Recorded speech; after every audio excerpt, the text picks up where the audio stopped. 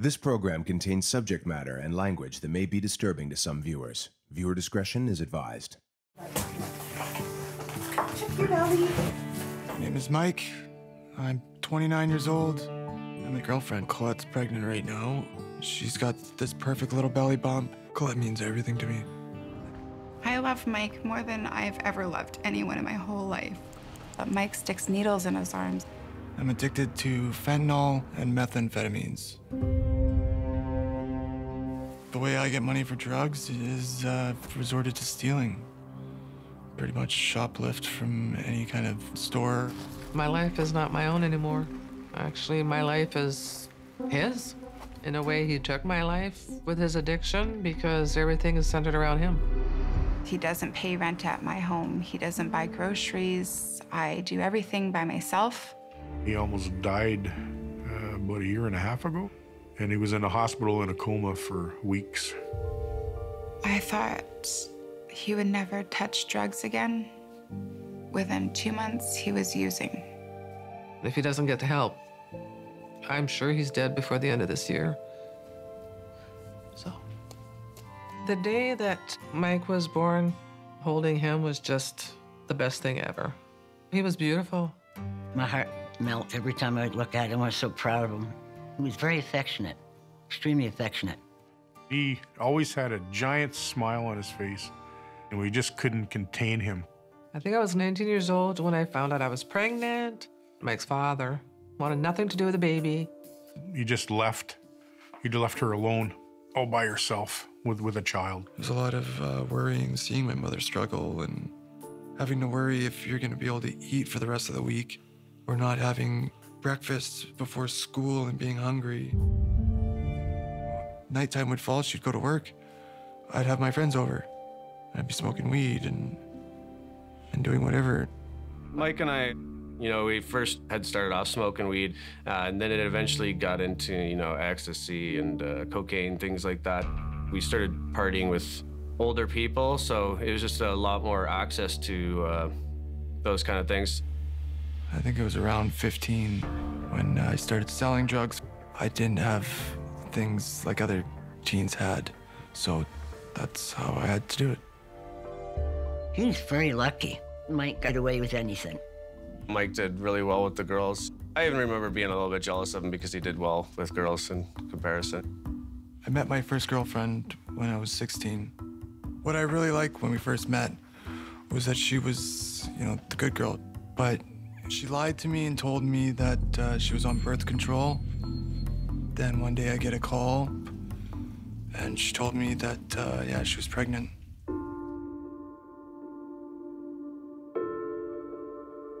I was completely surprised how much I wanted to be a dad and how much it changed me.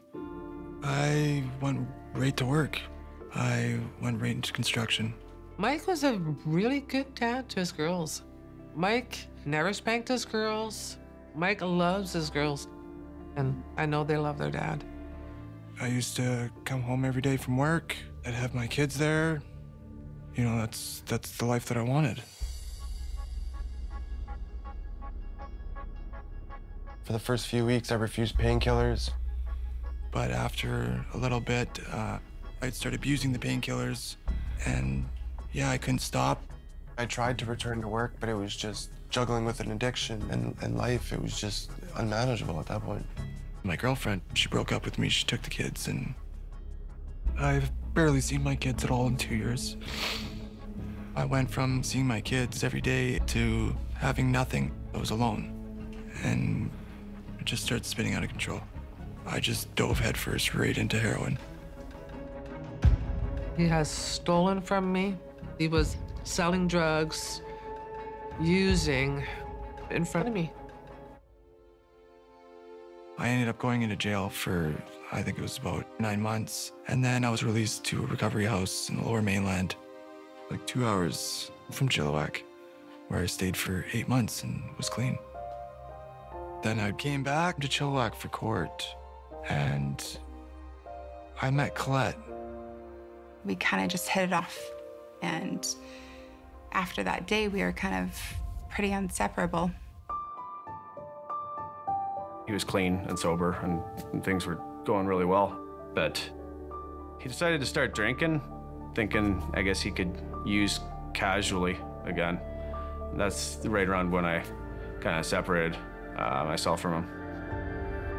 I didn't use for a long time, but then I relapsed, and I was pretty much right back where I was before I left.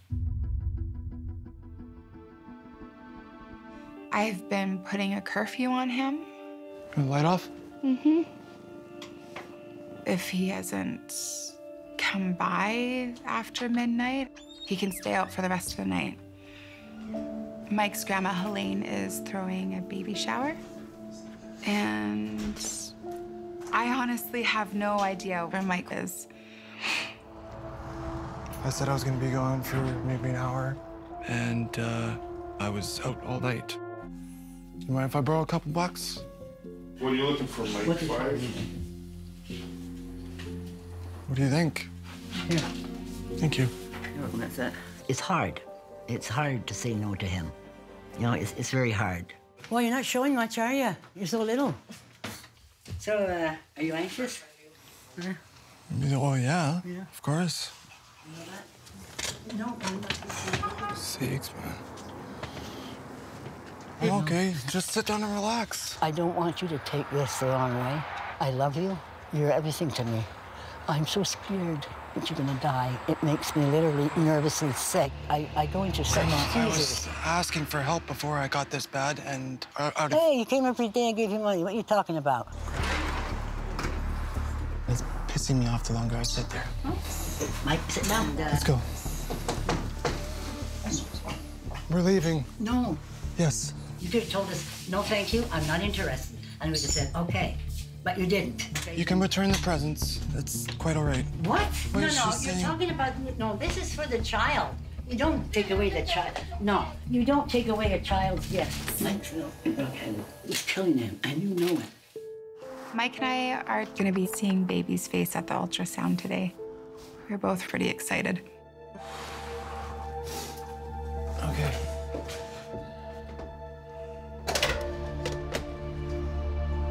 You want me to get the lights? Yeah, turn off the lights, please. Show you the baby's position, okay? Show you the... Oh my God. Baby's so cute. So the picture, 3D picture, very nice.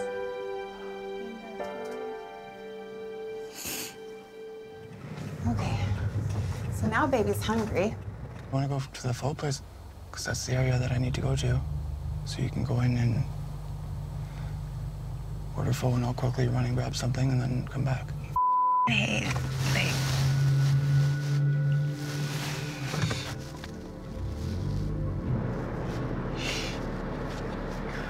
We just had an ultrasound, and now you have to go use to make yourself feel better.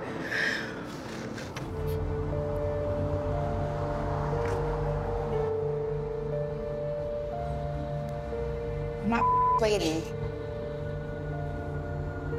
Has anyone got anything? What do you want? What kind you got? What? Just a point. You do dope. Well, I don't look like I do dope? No. I need to get some dope. Doesn't have anything? Tia's not here? No. Watch my dog, he might chew on you. Everybody else take some merch? Camcorder? You got a half point on you, bro? Yo! I'm gonna smash it in here. This pregnancy has been extremely hard. I want him to be the man that I fell in love with. If he doesn't accept treatment tomorrow, are you going to stay with him? No. Then you need to say that, which is a healthy choice for you and your baby. All is important to me is that he lives, and he lives clean.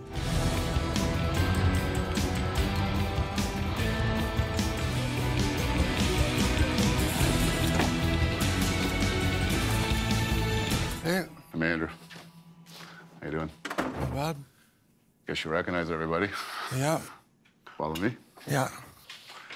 Your addiction took away my funny, charismatic, loving, caring son. I refuse to sit back and watch you kill yourself. because that is what you're doing every single day you use. Mike, you know I love you.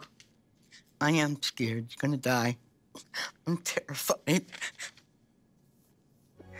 If you choose not to take the help being offered today, I have no choice but for baby and I to move forward with our life. So I'm going to ask, are you willing to accept the help being offered here today?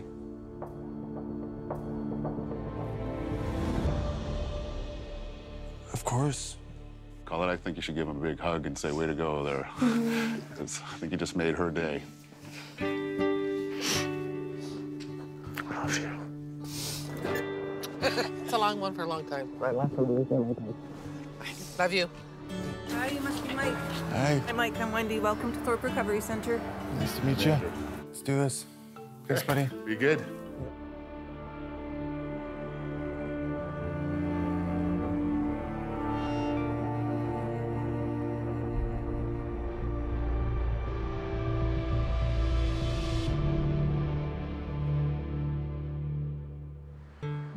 To be honest, at first it was a ticket out of jail.